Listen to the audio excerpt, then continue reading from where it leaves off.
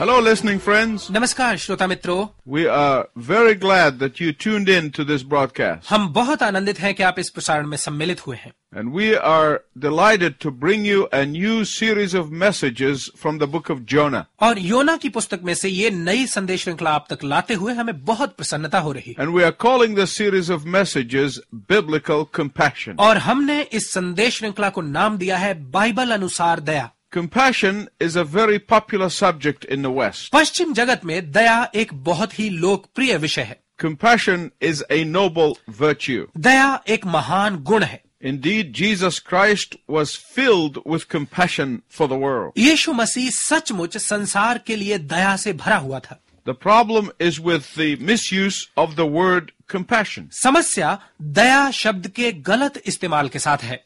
With that misuse, the definition of compassion gets muddled. इस गलत इस्तेमाल के साथ दया की परिभाषा बिगड़ जाती है And compassion ends up meaning nothing but sentimentality. और अंत में दया का अर्थ भावुकता के सिवाय और कुछ नहीं रह जाता। Sentimentality kills the truth. भावुकता सत्य को मारती है। Sentimentality blurs evil and makes it seem acceptable. भावुकता बुराई को अस्पष्ट बनाती है और इसे स्वीकार करने की भावना को उत्पन्न करती है। Sentimentality covers up sin with the dress of tolerance. भावुकता पाप को सहनशीलता के लबादे में ढांपती है। Sentimentality is being used to decide what is wrong and what is right. भावुकता का इस्तेमाल गलत और सही का निर्णय करने के लिए किया जा रहा है। And when you do that, sooner or later, और जब आप ऐसा करते हैं तो कभी ना कभी God and His Word will be replaced by what society calls right or wrong. परमेश्वर और उसके वचन को उसके साथ बदल दिया जाएगा जिसे समाज गलत या सही कहता है। God's absolutes will take the back seat to man's definitions. ऐसे में परमेश्वर की संपूर्णताएं मनुष्य की परिभाषाओं से पीछे रह जाती हैं। God's commandments and injunctions will give way to man's humanistic arbitration. परमेश्वर की आज्ञाएं और आदेश मनुष्य के मानवीय निर्णयों के लिए रास्ता छोड़ देते हैं। And that is why I have started this series of broadcasts to explain biblical compassion. और इसीलिए मैंने बाइबल अनुसार दया को विस्तार पूर्वक समझाने के लिए प्रसारणों की ये श्रृंखला प्रारंभ की है। In order to distinguish it from humanistic compassion. इसे मानवीय दया से अलग करने के लिए। Biblical compassion is rooted in God Himself. Bible अनुसार दया की जड़ें स्वयं परमेश्वर में है।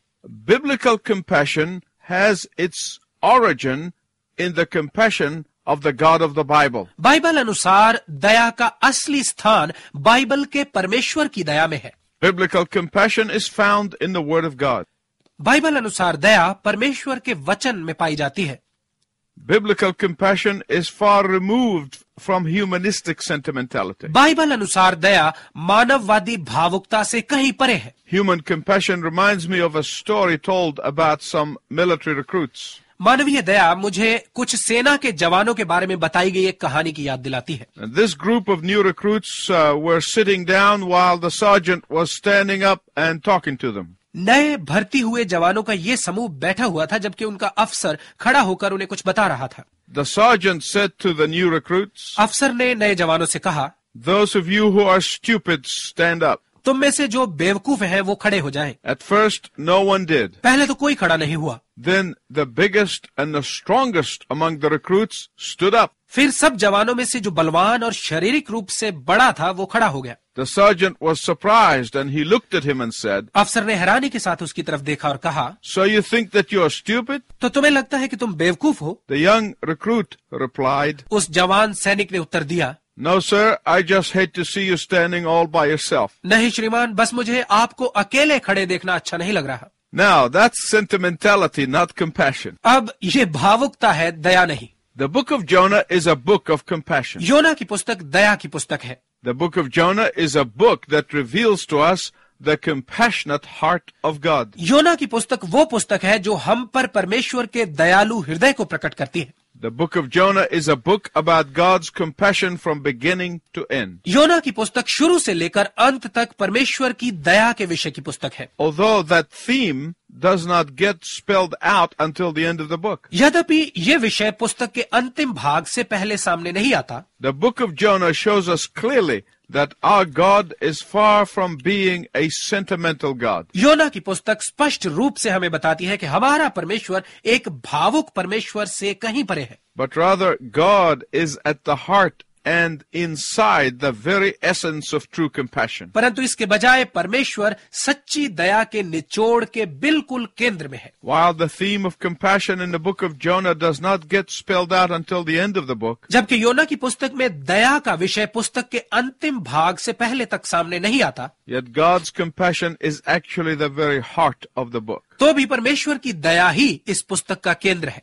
Someone once said that there are only two types of believers. एक बार किसी ने कहा कि केवल दो ही प्रकार के विश्वासी हैं। There are those who are traveling with the will of God, एक ऐसे हैं जो परमेश्वर की इच्छा को साथ लेकर चल रहे हैं, and those who are traveling against the will of God. और दूसरे वो जो परमेश्वर की इच्छा के विरुद्ध चल रहे हैं। There is no third type of believer. तीसरी तरह का कोई विश्वासी नहीं है। If you are a believer and you think that you can be neutral, यदि आप विश्वासी होकर ये सोचते हैं कि आप दोनों प्रकार के हो सकते हैं, you are fooling yourself and are in terrible danger. तो आप अपने आप को मूर्ख बना रहे हैं और बहुत बड़े खतरे में हैं। The question I want to pose to you this day is this. आज के दिन जो प्रश्न मैं आपसे पूछना चाहता हूँ वो ये है, Are you traveling with the will of God?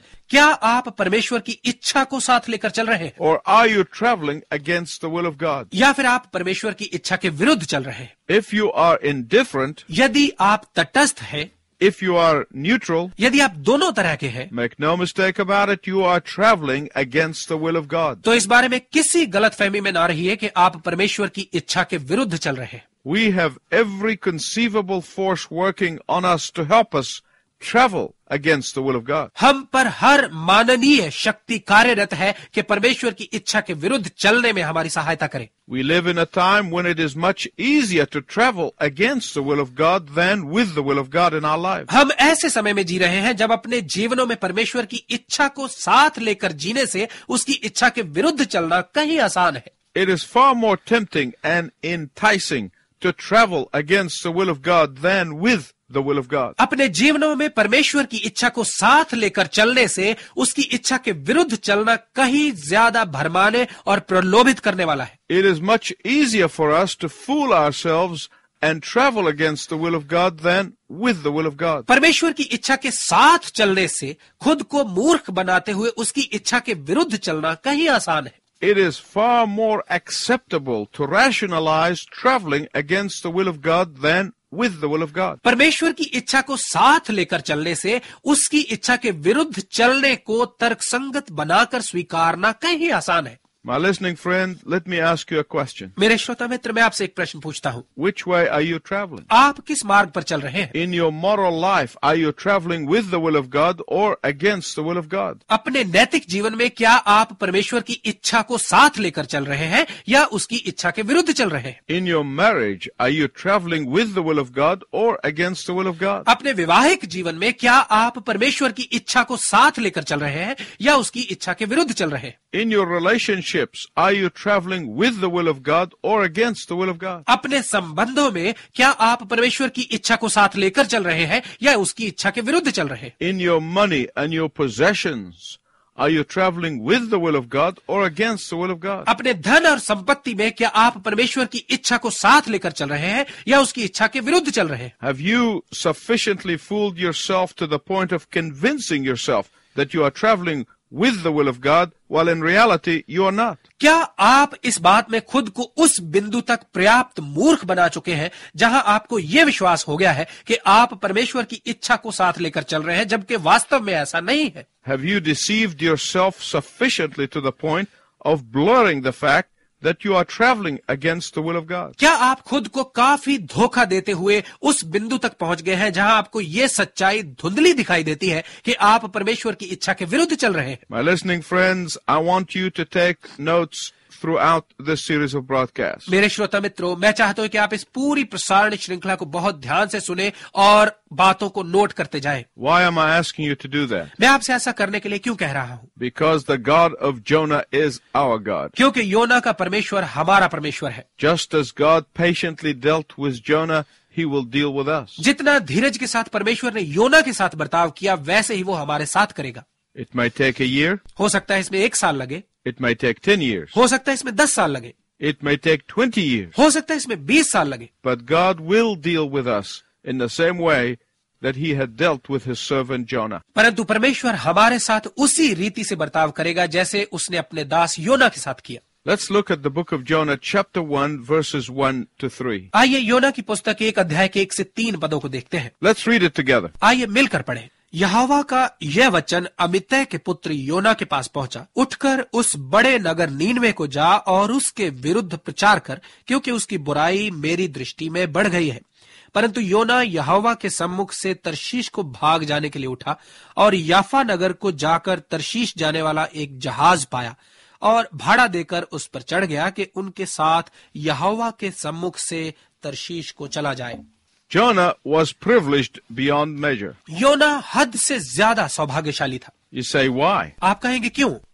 Because the word of God came to him. क्योंकि परमेश्वर का वचन उसके पास आया। But that's not any more of a privilege than you and I have. परंतु अब ये उस सौभाग्य से कोई बड़ा या अलग सौभाग्य नहीं है जो आपके और मेरे पास है। We have the word of God. हमारे पास परमेश्वर का वचन है, It comes to us. ये हमारे पास आता है, It is with us. ये हमारे साथ है। We read it and hear it preached and taught. हम इसे प्रचार होता सुनते, पढ़ते और सीखते हैं। You are hearing it right now. आप इस वक्त भी इसे सुन रहे हैं। We read it in books. हम इसे पुस्तकों में पढ़ते हैं। We are surrounded by it. ये हमारे चारों ओर है। But the question is this. परंतु प्रश्न ये है, What are you doing with it? आप इसके साथ कर क्या रहे हैं? Do you internalize it? क्या आप इसे अपने अंदर रखते हैं? Many believers are running around trying to discern the will of God for their lives. बहुत सारे विश्वासी अपने जीवनों के लिए परमेश्वर की इच्छा को जानने के प्रयत्न में इधर उधर भाग रहे हैं।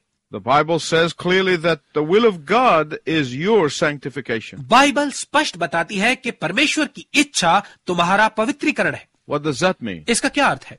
When you walk closely with God, you will discern His will for your life. जब आप परमेश्वर के साथ समीपता से चलेंगे तो आप अपने जीवन के लिए उसकी इच्छा को समझेंगे। When you are spending time in prayer and in the Word of God, you will discern His will for your life. जब आप प्रार्थना में और परमेश्वर के वचन में समय बिताएंगे तो अपने जीवनों के लिए आप उसकी इच्छा को समझ पाएंगे। The Bible said the secrets of the Lord are with those who fear Him. Bible कहती है कि प्रभु के रहस्य उन्हीं पर प्रकट होते हैं जो उसका भय मानते हैं। Who are those who fear the Lord? वो कौन है जो प्रभु का भय मानते हैं? They are those who are constantly seeking His counsel. ये वो हैं जो निरंतर उसके परामर्श की खोज में रहते हैं। Those who fear Him are those who are constantly seeking His mind. वो जो उसका भय मानते हैं ये वो हैं जो निरंतर उसके मन को जानने की खोज में रहते हैं। Those who fear Him are those who are constantly walking with Him. वो जो उसका भय मानते हैं ये वो हैं जो निरंतर उसके साथ चलते हैं। What about Jonah? योना के बारे में क्या है? Let's look back at the scripture. आइए फिर से वचन को देखते हैं। Jonah 1:1. योना 1 अध्याय का 1 पद। The word of the Lord came to Jonah, son of Amittai. परमेश्वर का वचन अमित्तै के पुत्र योना के पास आया। What was Jonah supposed to do? योना को क्या करना था? He was supposed to go to Nineveh to preach. उसे प्रचार करने के लिए नीनवे नामक एक नगर को जाना था। What did Jonah do? योना ने क्या किया? He ran away. वो कहीं और भाग गया। Now, some of you might be feeling sorry for Jonah. अब आप में से कुछ को योना पर तरस आ रहा होगा। Some of you might say, well, he might not have recognized the voice of the Lord. आप में से कुछ शायद कहें, शायद उसने प्रभु की आवाज को नहीं पहचाना होगा। Well, let me correct your theory right now. तो मैं अभी आपके इस विचार को सही करता हूँ। In the book of 2 Kings, chapter 14, verses 23 to 27, राजाओं की दूसरी पुस्तक 14 अध्याय उसके 23 से 27 पदों में God already spoke to Jonah once before. परमेश्वर एक बार पहले ही योना से बात कर चुका था। Listen to that scripture reading right now. आइए वचन के उस भाग को अभी सुनते हैं। 2 Kings 14, beginning at verse 23. राजाओं की दूसरी पुस्तक 14 अध्याय के 23 पद से। यहूदा के राजा योआश के पुत्र अमस्या के राज्य के 15वें वर्ष में इसराइल के राजा यहोआश का पुत्र यारोबाम शोमरोन में राज्य करने लगा और 41 वर्ष राज्य करता रहा। उसने वह किया जो यहोवा की दृष्टि में बुरा था, अर्थात नबात के पुत्र यारोबाम जिसने इसराइल से पाप कराया था, उसके पापों के अनुसार वह करता रहा और उनसे वो अलग ना हुआ। उसने इसराइल की सीमा हमात की घाटी से ले अराबा के ताल तक ज्यों की त्यों कर दी, जैसा कि इसराइल के परमेश्वर यहोवा ने अमित्तै के पुत्र अपने दास गथेपेर वासी योना भविष्यवक्ता के द्वारा कहा था।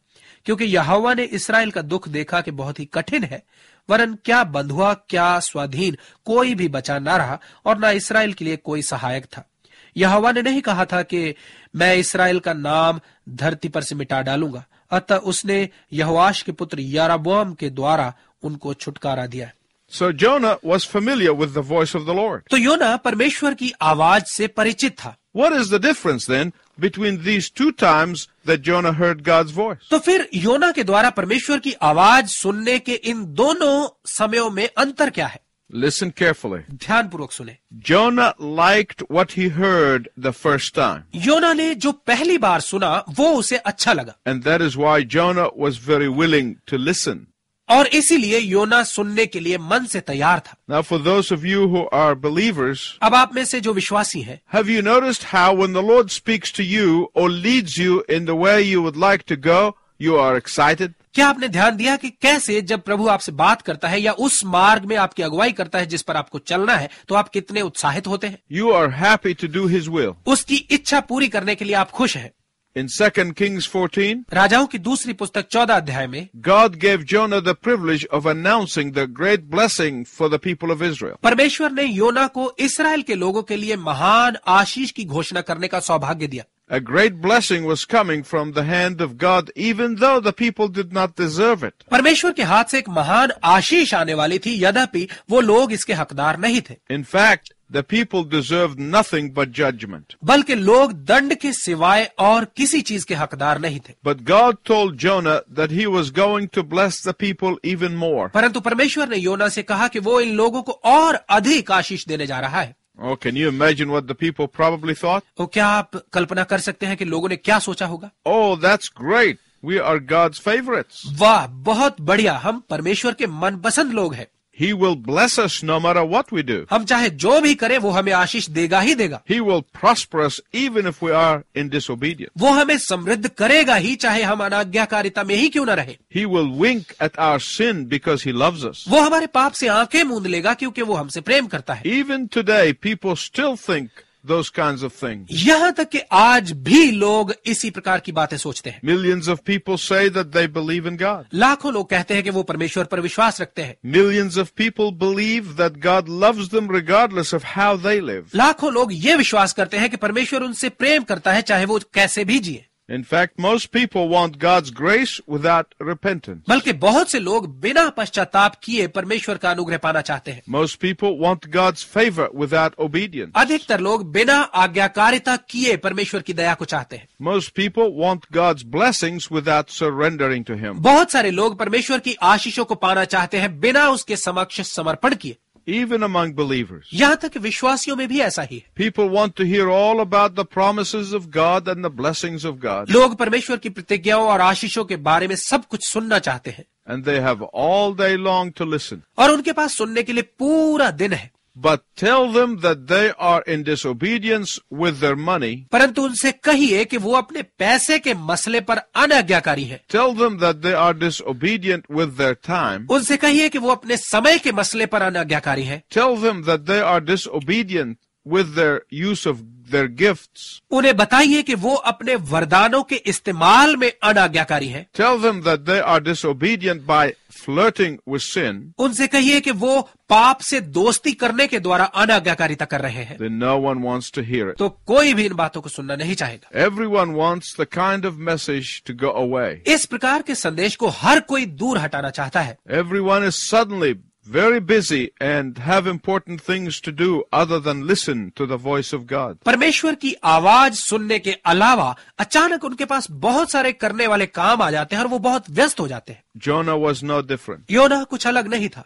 It is my prayer that everyone who is hearing my voice right now ये मेरी प्रार्थना है कि प्रत्येक जन जो इस वक्त मेरी आवाज सुन रहा है will say to the Lord, प्रभु से कहे, Lord, help me to hear your voice. प्रभु तेरी आवाज सुनने में मेरी सहायता कर। Lord, help me to obey your voice. प्रभु तेरी आवाज की पालना करने में मेरी मदद कर। And I want you to tune in next time when we will look in more details about how to hear and obey the voice of God. और मैं चाहता हूं कि आप अगली बार भी कार्यक्रम को सुने, जब हम और विस्तार से देखेंगे कि परमेश्वर की आवाज को सुनना और उसकी पालना कैसे की जाती है। Until then, I wish you God's richest blessing. अगली बार तक मैं आपके लिए परमेश्वर की उत्तम आशीष की कामना करता हूं।